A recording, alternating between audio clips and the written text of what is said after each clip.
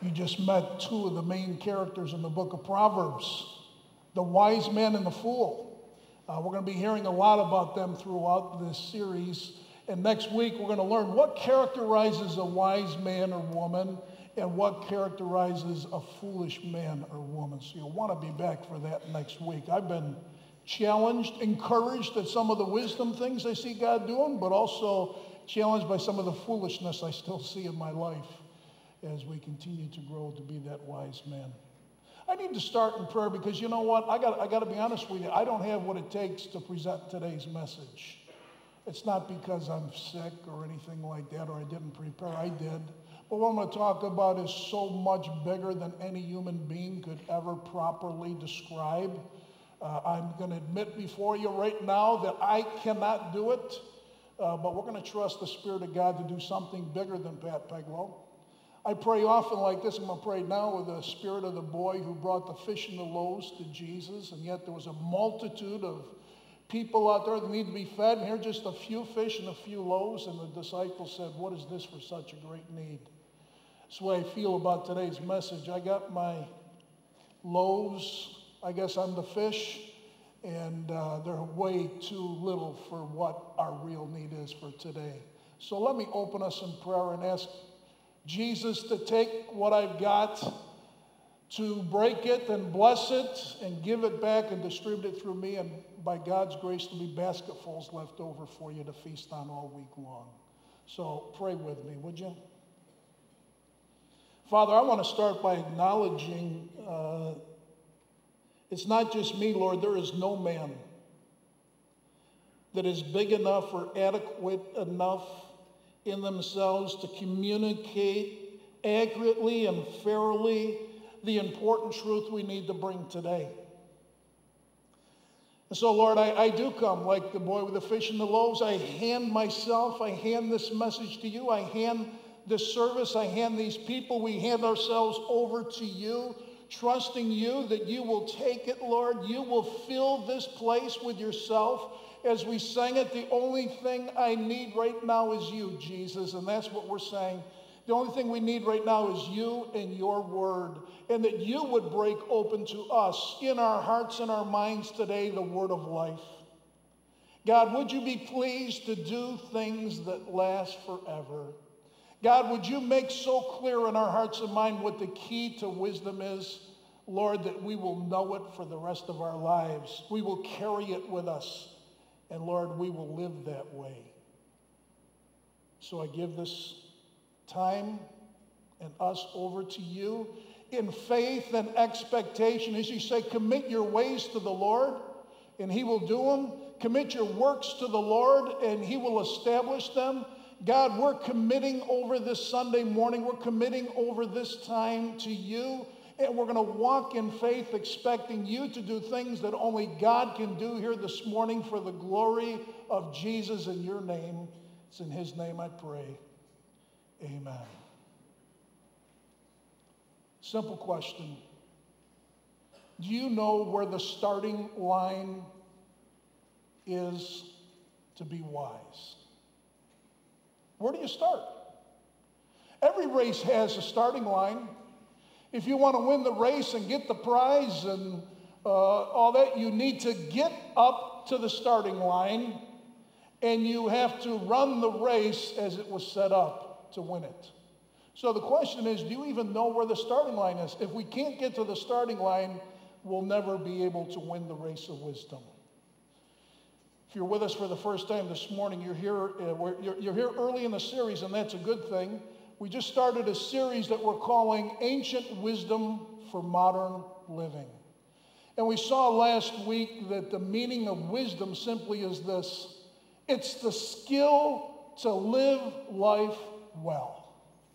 It's that ability to handle life skillfully, like an artist can paint a picture skillfully, or like a craftsman can build their whatever's in front of them that they're building with great skill. And that's the goal of this series.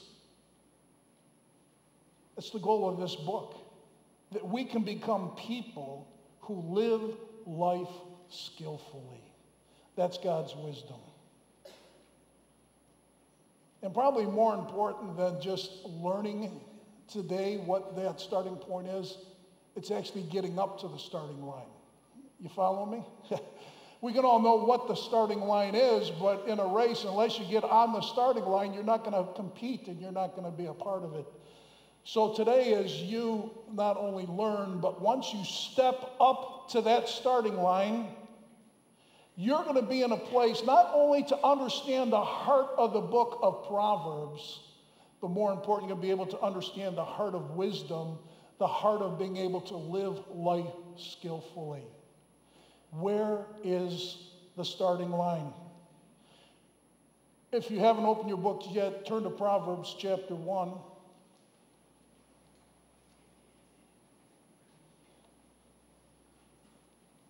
Give you a second to get there because I want you to see the text.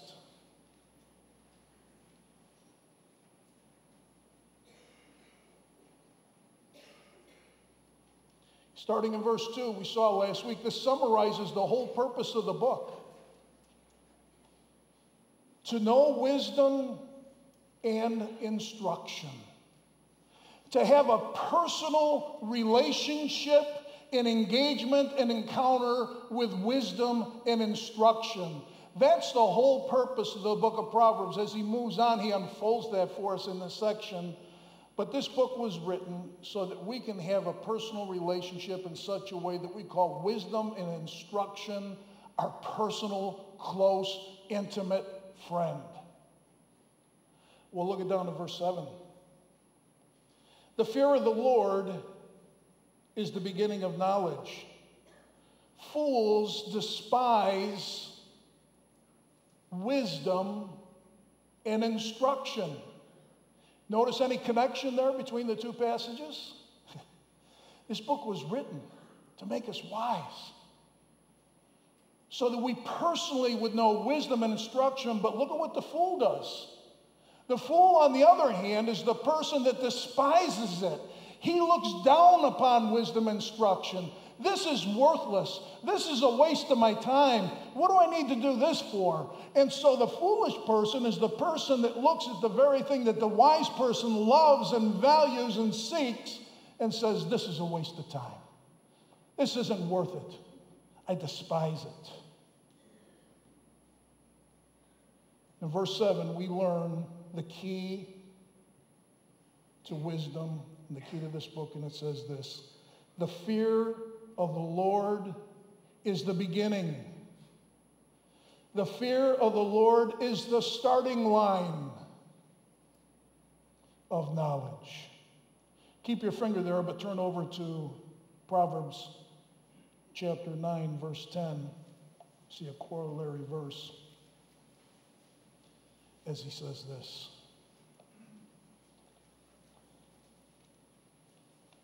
The fear of the Lord is the beginning. The fear of the Lord is the starting line of wisdom. The starting line is the fear of the Lord for wisdom and for knowledge. Now, before we go on too far in this book, I want to, there's one more tool I gave you in your bulletins that you're going to have, that so your own study as you go through it. This is essential to understand if you want to understand the book of Proverbs. It's a handout on literary devices. Big word, big stuff. I'm going to make it real simple for you real quick. We're going to look at letter B, parallelism. It's the key to understanding a proverb. Parallelism is simply this: using different words to communicate the same idea. Different words to communicate the same idea. The first line communicates the idea that's trying to be emphasized, and the first line emphasizes, the second line nuances it in some way. It does something to further highlight the first one. And the key to understanding a proverb is the interplay between the first and the second line. So you don't just read, but you read and say, whoo, how do these things connect? How do they relate to one another? And there's three ways that parallelism relates to one another. The first one is called synonymous parallelism, and that's basically agreement. That's when the first line says something and the second line basically echoes it. It says the same thing in different words so that you can do this. This is what the nuance between the two is, and the interplay is this. The second line is giving you a different window to look in the same room. Milt's over there looking in that window. Jesse's over there looking in that window. Gary's looking through this window. You see, we're all looking at the same place through different windows, so we see different angles on it. And when you're dealing with synonymous parallelism, you're looking at the same truth, but now you're seeing it from a different light with a different angle, a different window, just a different nuance to help you better understand it. The second kind is called antithetical parallelism, and that's where there's disagreement. First one agrees and gives us the second one means this. Basically, the second line is contrasting the first line by giving us an opposite. And so now as you compare the opposites to each other, you learn something because the emphasis is in the first line. And so as you compare the opposites, you see something about that first line to better understand it. We just read one of those. That was Proverbs 1:7. It talks about the fear of the Lord is the beginning of wisdom, but fools despise wisdom and instruction. They're opposites. It's there to contrast and give us some understanding a little bit more of what it means to fear the Lord. The third kind is called synthetic parallelism, and that's where it expands the idea of the first one. Somehow the second line refines what was said, it develops what was said, or it completes what was said in the first line. So I give that to you for your own studies, but that's also important for us to understand the passages we'll be looking at this morning. And as we move forward in the book of Proverbs, understanding parallelism will help you get the insight into the depth of the wisdom that God is trying to teach us through these words. So let's get started. The key to wisdom, the starting line, we just read it in Proverbs chapter 1, verse 7. Antithetical parallelism, contrast by opposites. The beginning point of knowledge is the fear of the Lord. It's the line we must get to if we want to understand knowledge the way that God intended it to be known. I love a passage, I think it's in 1 Corinthians, 8. I'm probably wrong on the reference, but it only says this. If any man thinks he knows anything at all, he has yet not learned as he ought. Think about that for a while. You think you know a lot? It's evidence that you don't yet know the way God wants you to know. So if you're here this morning and say, I know a lot, I don't need this, I don't need anything more, I know a lot. The point is, if you think you know anything, you haven't yet learned as you ought. And as we go on this morning and understand the fear of the Lord, we'll understand that's exactly what he's talking about. And so the starting line I have to get to if I ever want to understand knowledge from God's perspective, and the one who created knowledge and created this world, created us, I have to start with the fear of the Lord. We just saw in Proverbs chapter 9 what they call a synonymous parallelism, that the fear of the Lord is the beginning of wisdom. If you want to be wise, if you want to know knowledge, you got to get up to the starting line. It's the fear of the Lord.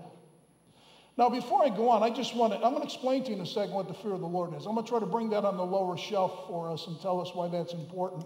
But before I do that, you need to understand that knowledge and wisdom are closely related to one another in the book of Proverbs. Matter of fact, many people define wisdom as the skillful use of knowledge.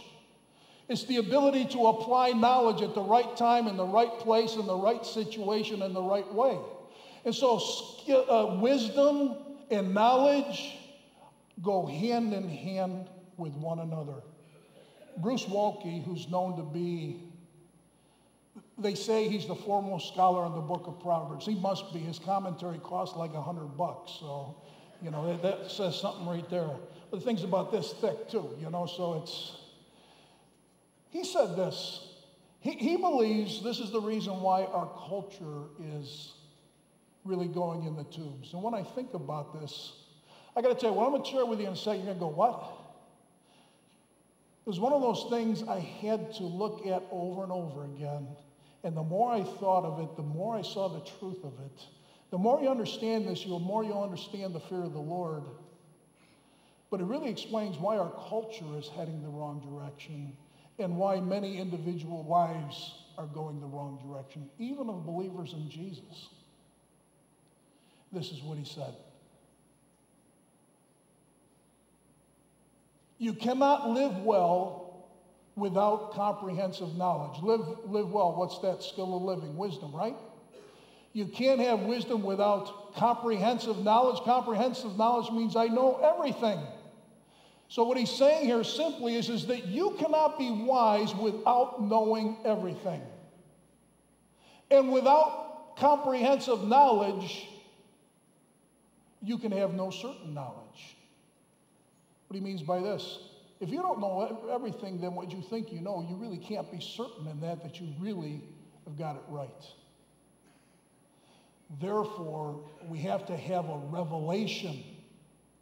That's a word from God to know what's right and what's wrong.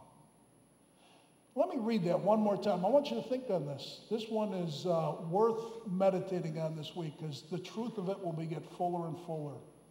You cannot live well without comprehensive knowledge. And without comprehensive knowledge, you can have no certain knowledge. Therefore, we have to have a revelation to know what is right and wrong. Now, taking it from the guy who it cost $100 to get his commentary to the guy you could probably buy for a nickel, that's mine, and bring it down like this. This is the way I paraphrase this. You cannot be wise without knowing everything. There is to know. And without knowing everything there is to know, then you can never be certain what you know is right or wrong. Wise or foolish.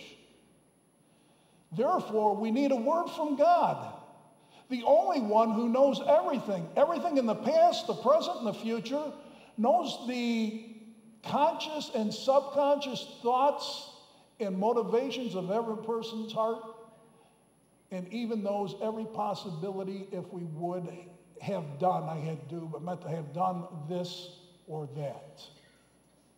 And the Bible is the place where God, who knows everything, has made his thoughts known to us on what's right and what is wrong and what is foolish and what is wise.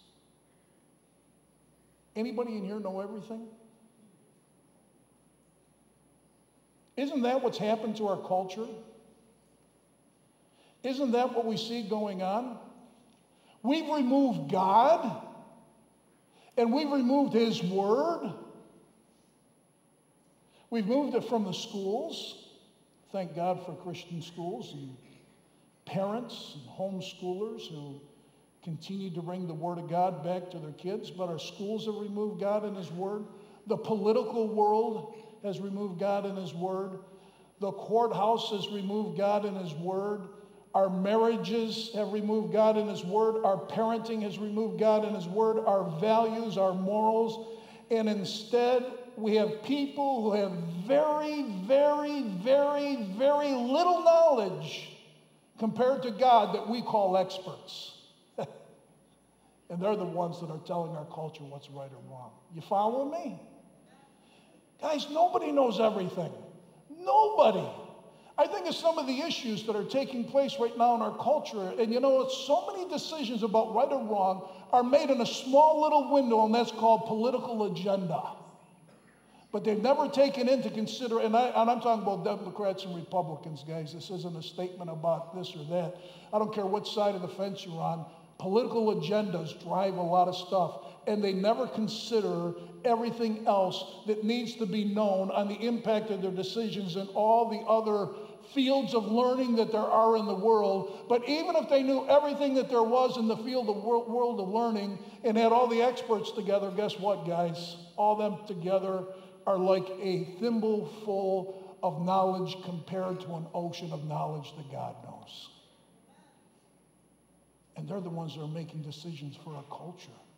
And you wonder, why are things going the way they are? It's because people who do not have complete knowledge are making decisions about what's wise and what's healthy and what's right or wrong. But here's something more important than the culture. Maybe not more important because we live in it. The world squeezes us into it, but just as important. Have you removed, Christian, have you removed God and His Word from your decision making, from your finances, from your relationships, from your marriage, from your parenting, from your speaking and communication to others, your education, your work? See, if you have, because of the fact you don't know everything there is to know, if you remove God and His Word from it, you can never be wise. Can never be wise. And you know what? I'm so concerned about Christians because you know what we do, and I'm guilty of it too, and I'm asking God to keep growing me. We get on automatic pilots. I have my time in the Word this morning. I read my Bible for 15 minutes. I said my prayers. I went to church. Well, my question is, did you meet with God this morning? Did you encounter the God of the universe as you were in the Word? Were you humbled by the knowledge of who He is? Was your life transformed by that Word? As you walked out of the house this morning, was Jesus in your conscious thoughts? Because Jesus is God. Did you realize He knows everything? He's the one I need to trust for everything I need today. As I come to church, that I come expecting, I say, God, would you so meet me that my life would be turned upside down and I'll never be the same? Or did you come on automatic pilot this morning and say, I got to go to church again? And let me get my coffee on the way in, by the way. See, guys, that's the difference. And so many of us Christians are just living on automatic pilot. Yeah, we're going to heaven. We got our ticket to ride. And we're guaranteed heaven because God's Word is secure. But if you want to be wise, it's a whole different thing than living the Christian life on automatic pilot. It's the fear of the Lord. So what is the fear of the Lord? What is the fear of the Lord? It's not about being afraid of God. Even though there's an element of fear in there, but listen to me all the way through. It's more about a high respect,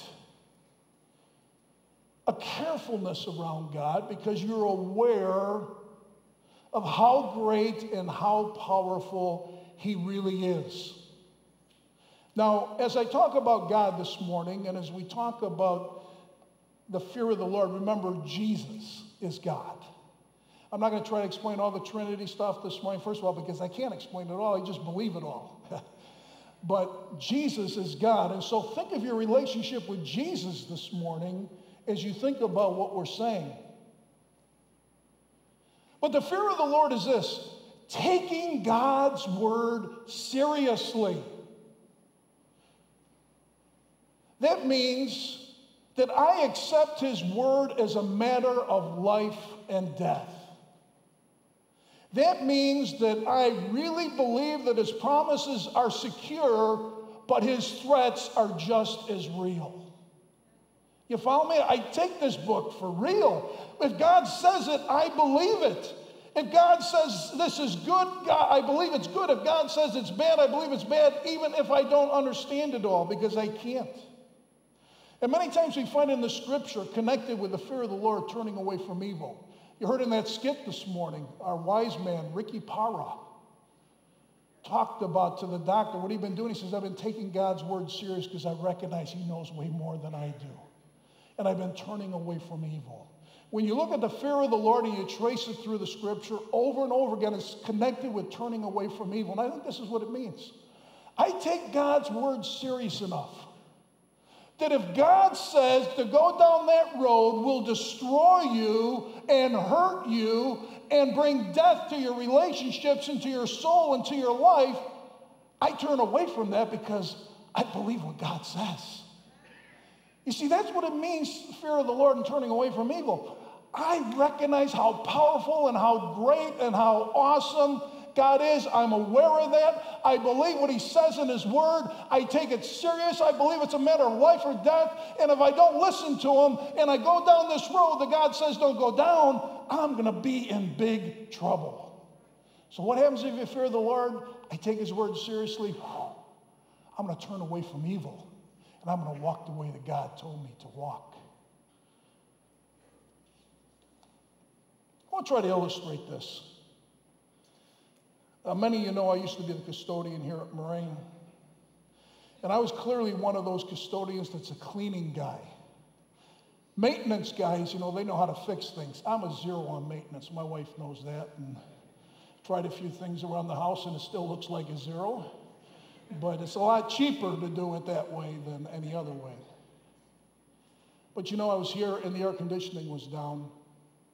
And we had the air conditioning guy come and we have down on the side of the gym, those that work with the clubs have seen this storage room that we have that we keep some things in. And on this one wall is this gigantic wall of circuits. And Mark, I understand nothing about electricity, brother. You know what I'm going to say here. You know, so we got this whole thing. So the guy says, which one turns off the air conditioning? I said, whoa. I said, I have no idea. I said, you want me to call up Harold Skoda? He was our electrician at that time. I said, you want me to call Harold? He'll come over, or he'll tell us. Oh, no, I can figure it out. All I know is this guy pulled something, and this, I'm not talking about little fuses like we put in our car now, man. I'm talking about these big circuit breakers. You go with, you know, this kind of stuff. And he did something, man, and all I know is there was a gigantic boom! And a white light that flashed across the whole room. And I honestly, I really thought I just died. This is what dying's like. They talk about seeing this big white light. I just saw it. You know, I really thought I was dead. But I didn't die. I don't have one of those books to write on coming back or sermon to tell on that. And I was like, wow, man, that got my attention. I said to the guy, you want me to call Harold? He says, yes, call Harold. You know, guys, I'm not afraid of electricity. Every time electricity's in the air, I don't go running away from it scared. But I have a deep respect for electricity now. I have a great awareness of how powerful and what electricity can do if not handled carefully and well. I take electricity very serious. I'm the only guy that when you're going to change a little light switch, I go down and I turn off the main circuit breaker just to make sure I don't blow up the house somehow. I just don't get it. I don't, you know, all I know is it's big, it's powerful, and I'm going to be real careful when I walk around it. And guys, that's what the fear of the Lord is. Our God, our Jesus is big. He's powerful. He's not just our friend.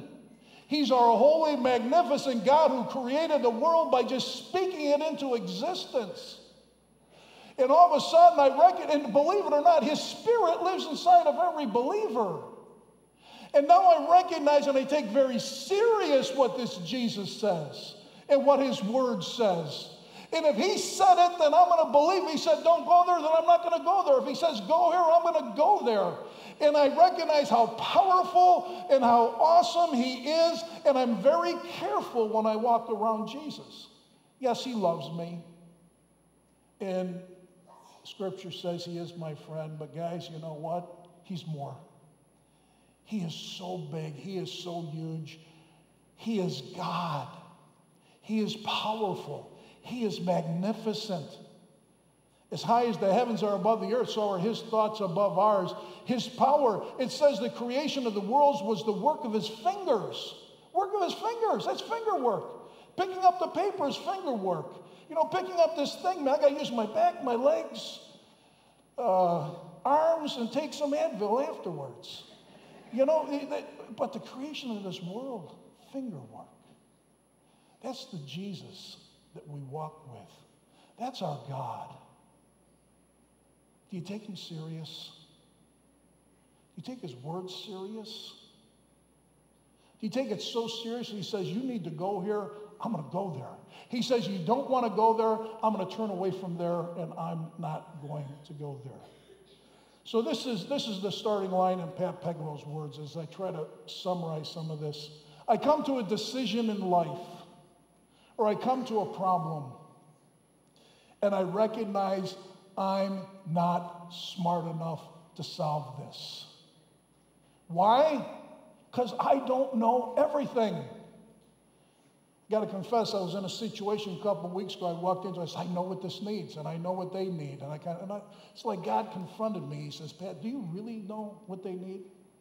Do you really know what's in their thoughts? Do you know what's in their subconscious? Do you know their motives? Do you know their history? Do you know what happened to them this morning? You know what I mean? And we always walk in like, I know. No, I don't know. And if you want to be wise, the first thing you got to realize is you need to know what you don't know, and you need to admit it. And so I come to a situation, and I recognize that I'm not smart enough. This thing is bigger than I'm smart. But I'm going to bow at the feet of the one who does know everything. And I'm going to trust him. And I'm going to ask him to give me the wisdom that I need, because God, you're the only one with comprehensive knowledge. And your word, you revealed your thoughts. And so I prayerfully seek God's word, and I seek God in prayer. I say, God, would you give me your wisdom for this situation? Is this what it means to walk in the fear of the Lord?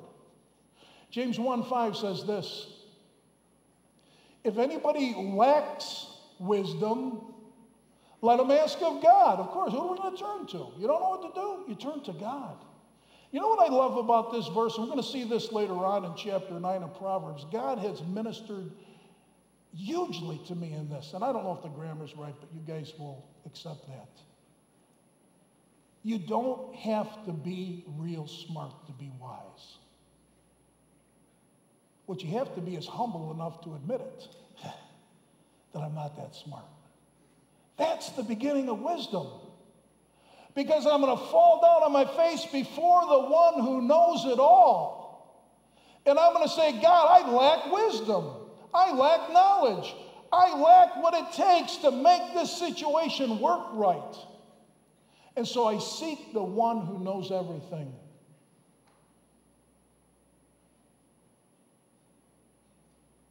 So let me ask you this in closing. If you're here today and you don't know God, triune God, God the Father, Jesus said something very important to us in John 14. Jesus said, I am the way and the truth and the life. No one comes to the Father but through me. You want to know the starting line of a relationship with God? It's Jesus. He is the way.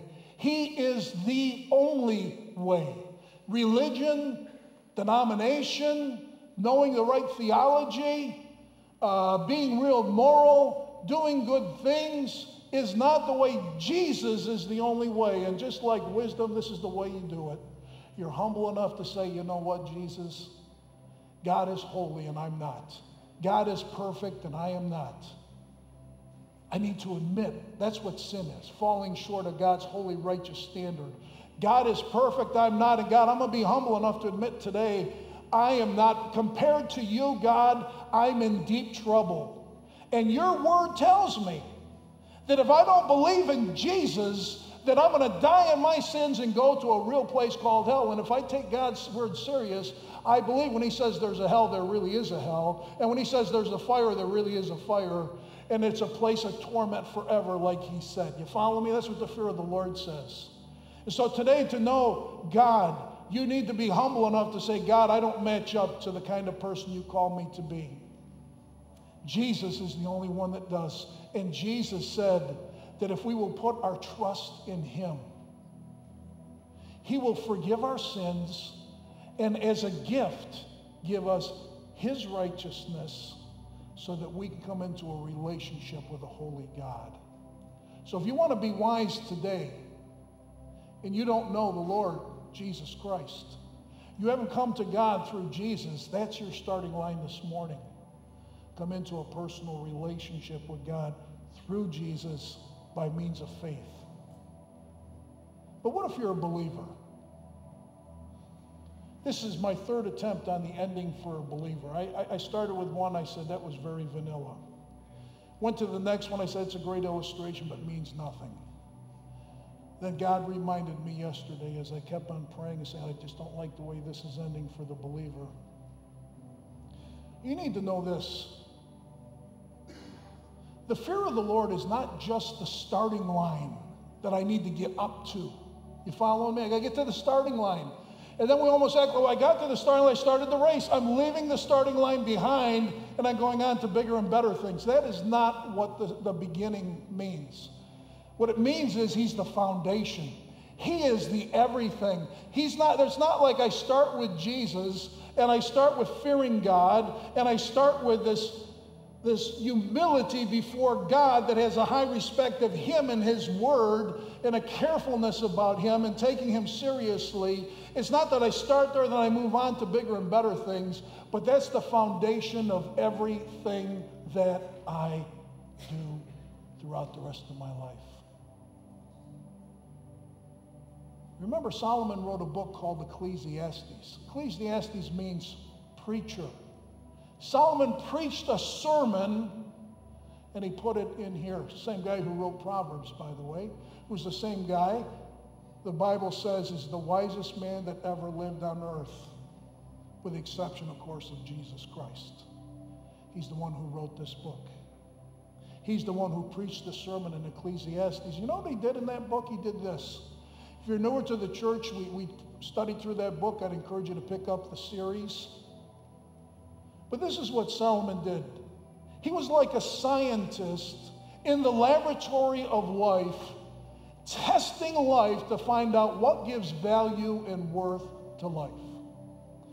And so he tried out all kinds of things it talks about in the book. He tried all kinds of possessions and beauty. He tried pleasure of every kind. He had women, he had sex. It talked about drinking. It talked, this guy had many wives. It had all kinds of things. He said he had parks. He had knowledge. He went after understanding everything there is to know. He had fame and success throughout the world. He tested life with the wisdom that he had, like a skillful man, bringing it to life and testing all these things, saying, is this going to bring value to my life? Is this going to bring worth to my life? Is this going to make my life worth living? You follow me? That was the test. And he gives us this conclusion. If you got your Bibles open, Ecclesiastes is the book right after Proverbs, chapter 12, the very last chapter, the 13th verse. You got to see this.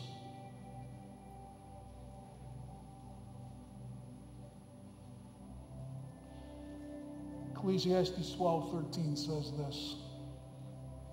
The conclusion. Solomon saying, when all's said and done, I'm done with the experiment. I've done it all. I found my results. I'm going to give you the results now. Here it is. The conclusion, when all has been heard, is fear God and keep his commandments. But listen to this, because this applies to every person. This is what it says literally in the Hebrew. This is the whole of man. You know why you want to fear God and keep his commands? Because this is the whole of man. In other words, this is the manish of man. This is what makes a man a man. This is what makes you what you were created for. If you're a man in this room, when you fear God and keep his commandments, you become a whole man the way God created you to be. This is what you're created for. And if you're a woman, this is the womanish of woman.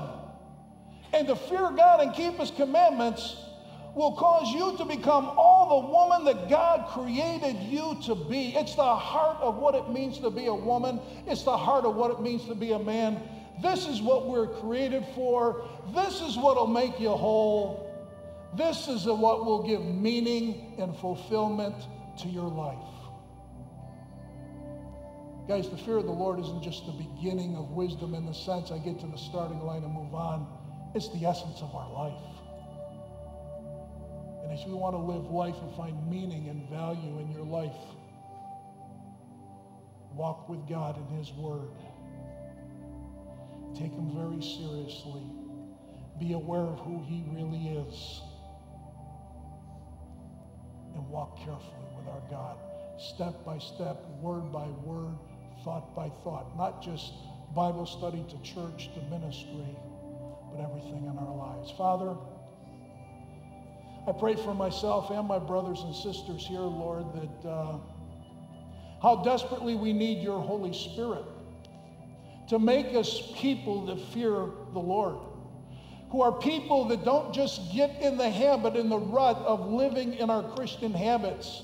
But God, we're people who walk every moment aware of the great power that you hold and the great knowledge that you have and the awesomeness of who you are. And God, that in light of that, we walk carefully, taking your word seriously. And when you say go there, we go there. And when you say don't, we don't. So, Lord, I just pray. I pray for me. I pray for us. God, would you make us men and women who fear you? And God, that as we do, that every woman in this place would find out what it really means to be a woman. And every man in this place would find out what it really means to be a man. And God, that we would find out that the essence of life, what we're created for, the place we find meaning and value, is walking humbly with our God and obeying Him. It's in Jesus' name I pray.